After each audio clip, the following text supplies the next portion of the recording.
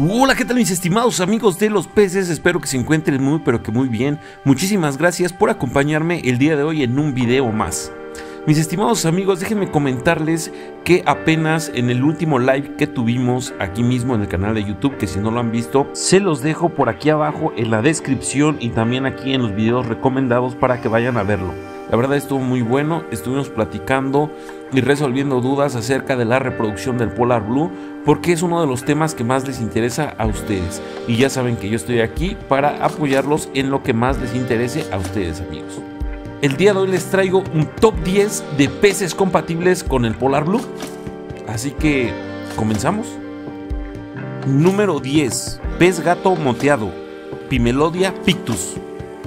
El pez gato moteado resulta una elección perfecta para el acuario comunitario de peces de cierto tamaño, por varias razones. Su moderado tamaño de hasta máximo 15 centímetros en machos y su gran resistencia y vivacidad lo convierten en uno de los peces ideales para acuario comunitario de peces agresivos y no tan agresivos. Número 9. Botia payaso, Cromobotia macracanthus. La botia payaso, también conocida como Botia macracanthus, es un pez bastante resistente, que ya anteriormente he hablado de él en varios videos. Si no han visto el video de los tipos de botias, se los dejo aquí abajo en la descripción para que vayan a conocerlo. Se trata de uno de los peces de acuario más conocidos de su género, tal vez por sus colores brillantes y atractivos. Aunque no es un pez especialmente agresivo, sino tranquilo, siempre hay que tener en cuenta que la botia payaso es un pez que adquiere un buen tamaño y que suele tener un comportamiento muy activo y menos tímido con algunos ejemplares. Por ejemplo, los peces que suelen tener colas ornamentales como los guppies o betas no son compatibles con este pez, ya que suelen mordisquearlos. Sin embargo, los peces compatibles con este pez más bien son de entre 8 y 10 centímetros, que sean rápidos y fuertes, como en este caso el Polar Blue.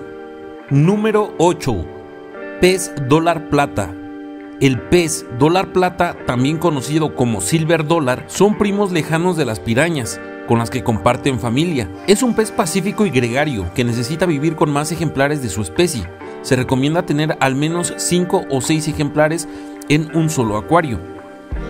En el acuario comunitario se deben incluir peces de tamaño similar o más grandes, ya que podrían comerse a otros peces más pequeños. Como suelen nadar en la parte superior e intermedia, es una buena idea incluir peces que ocupen el resto del acuario, como peces de fondo o peces superficiales. Número 7. Jack Dempsey. Es uno de los peces de acuario más extendidos en América del Norte y América Central. Este pez habita los alrededores de los ríos en Honduras. También podemos encontrarlo en Guatemala, concretamente en la región de Belice e incluso hasta el Golfo de México. En tanques con gran capacidad, el Jack Dempsey no muestra un comportamiento tan agresivo como lo hace en tanques pequeños. Podemos meterlo en el acuario con otros peces de igual o mayor tamaño, nunca de menor tamaño, ya que es probable que el desenlace acabe con la muerte de alguno de los peces. Número 6. Danio gigante. Este pez es un ciprínido de talla mediana. En su hábitat alcanza los 15 centímetros, quedando algo más pequeño dependiendo del tamaño del acuario en donde se encuentre. Este pez es de forma aerodinámica. La librea es azulada verdosa. Los machos son más estilizados que las hembras y las hembras son más robustas con el abdomen más redondeado. Esta es una especie muy pacífica y vivaz. Sus nados continuos y veloces pueden molestar a peces más tranquilos. Este pez se alimenta de alimento granulado o escamas. Sin embargo, también acepta congelado y vivo, como artemia y larva roja. El acuario debe de contar con potente filtración para crear corrientes. Debe de tener bastante planta, pero dejando mucho espacio libre a la vez para la natación. Se aconseja un cardumen de 6 a 12 ejemplares por acuario. Número 5. Labeo bicolor. Es un ciprínido que ostenta muchos nombres comunes, algunos realmente singulares como tiburón de cola roja o tiburón negro. Su comportamiento dentro del acuario puede recordar algo a los tiburones, ya que es un pez muy solitario y territorial.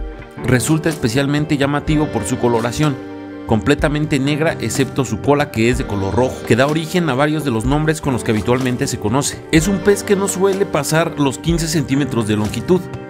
Posee un cuerpo alargado y lateralmente comprimido, muy aerodinámico.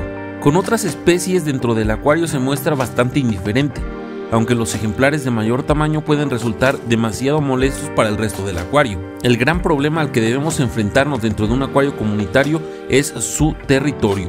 Son capaces de perseguir a todo aquel en el acuario que se atreva a acercarse a su territorio. Para mantenerlo con otras especies, lo recomendado es asociarlo con botias, barbos y otros ciprínidos de tamaño similar. Número 4. Barbo rosado. Es uno de los peces clásicos dentro de la afición. En la naturaleza alcanza hasta 15 centímetros, aunque en el acuario no suele exceder los 10 centímetros.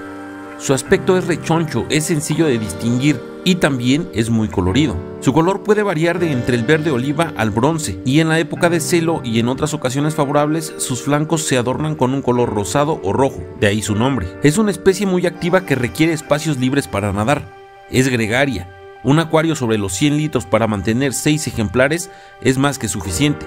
Son muy activos y debido a sus persecuciones pueden llegar a alterar a otras especies más tímidas, sobre todo si el cardumen de barbos no es muy numeroso. Por su carácter, en muchas ocasiones hostigante con el resto de los peces del acuario, debemos de elegir muy bien los compañeros. En este caso, le vendría excelente al cíclido polar blue. Número 3. Barbo tigre. El barbo tigre, conocido también por su nombre científico Puntius tetrasona, es un ciprínido muy popular. Puede ser el más comercializado de todos los barbos procedentes de Sumatra. La razón es bastante sencilla.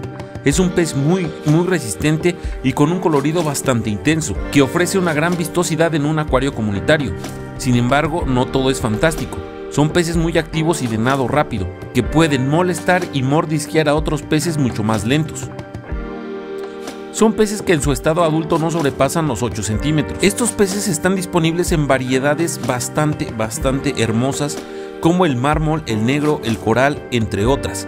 Y amigos, ya tenemos un video de las variedades del sumatrano, así como la reproducción del mismo, y se los voy a estar compartiendo aquí abajo en la descripción y también en los videos sugeridos para que vayan a verlo. La reproducción y las variedades del sumatrano. Al ser peces en constante movimiento y ser muy activos y excelentes nadadores, en ocasiones persiguen a las especies más tranquilas y les mordisquean las aletas, sobre todo cuando hay un exceso de peces en el acuario y el espacio es limitado. Esta actitud agresiva se minimiza si criamos al menos un grupo de 6 a 10 individuos por tanque. No es un compañero ideal para especies tímidas, por lo tanto el parrot polar blue viene de perfecto estado para convivir con este pez. Número 2. Cíclido convicto. El cíclido convicto, también conocido como cíclido cebra, es un cíclido americano bastante agresivo, que no se adapta bien a vivir en acuarios comunitarios de peces tranquilos. Sin embargo, puede funcionar bien en un acuario de cíclidos americanos de tamaño similar. Esta agresividad sube el tono en la época de cría, por lo que no conviene valorar a estos peces para un acuario comunitario si no tienes un suficiente espacio. Por lo demás, es un pez bastante resistente a diferentes condiciones del agua, lo que lo hace una adquisición adecuada para un acuariofílico que apenas empieza. Son peces agresivos y territoriales, poco recomendables para un acuario comunitario de peces tranquilos. Sin embargo, como les dije, sí podría convivir con otros cíclidos americanos que tengan un tamaño similar. Existen otros cíclidos más pacíficos, pero si queremos colocarlos en compañía de estos ejemplares, nos tenemos que asegurar de que dispongan del espacio suficiente para que puedan delimitar su territorio. Como ustedes saben, amigos, y les conté en el último live, hay una teoría que dice que el parrot polar blue desciende directamente de este cíclido. ¿Qué quiere decir esto? Que es una mutación o es una hibridación de este pez. Así que si es una hibridación de este pez y al ser descendiente en teoría de este pez, pueden convivir juntos sin mayor problema, amigo. Número 1. Pez molly. El pez molly puede llegar a alcanzar hasta 12 centímetros de adulto, dependiendo si son machos o hembras. Poseen un cuerpo alargado, con una cabeza y boca ligeramente puntiaguda, y la librea del molly viene en bastantes colores muy llamativos. Es un pez bastante pacífico, aunque los machos adultos pueden volverse algo territoriales. En las tiendas es fácil de que nos lo vendan en pareja, un macho y una hembra. Lo ideal es mantener entre 3 y 5 hembras por cada macho, ya que pueden hostigarlas y pueden matarlas. En la naturaleza, cada macho se encuentra rodeado de varias hembras. Algunos buenos compañeros para el acuario podrían ser algunos peces arcoíris y algunos tetras. Sin embargo, llegan a ser compatibles incluso con cíclidos, ya que alcanzar un tamaño de máximo 12 centímetros los vuelve algo robustos en el agua, por lo que podrán defenderse sin mayor problema. Y mis estimados amigos de los peces, pues esto ha sido todo por el video de hoy, espero que les haya gustado. Si es así, por favor revienten el botón de like, suscríbanse y activen la campanita para no perderse ninguno de los futuros videos. Quiero agradecer bastante porque gracias a todo el apoyo que me han brindado en este tiempo que hemos estado juntos, hemos llegado ya a los 7000 suscriptores amigos, les agradezco bastante por todo su apoyo y todo su cariño. Les mando un saludo hasta donde estén y nos vemos en el próximo video. Adiós.